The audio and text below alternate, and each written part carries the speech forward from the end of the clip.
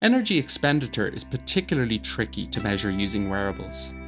The gold standard here is the doubly labelled water method, which involves administering a dose of water in which both the hydrogen and oxygen atoms have been partly or completely replaced or labelled with an uncommon isotope of these elements, like deuterium and oxygen-18, to a research participant, and then measuring the rate at which their body eliminates these isotopes over time through regular sampling of heavy isotope concentrations in their saliva, urine, or blood. A systematic review and meta-analysis published in 2020 found error rates to be high. For instance, depending on the device, energy expenditure was underestimated by over 20% and overestimated by nearly 15%.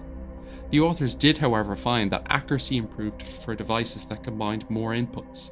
Devices that relied on accelerometry alone were prone to higher error compared with those that also used heart rate, for example.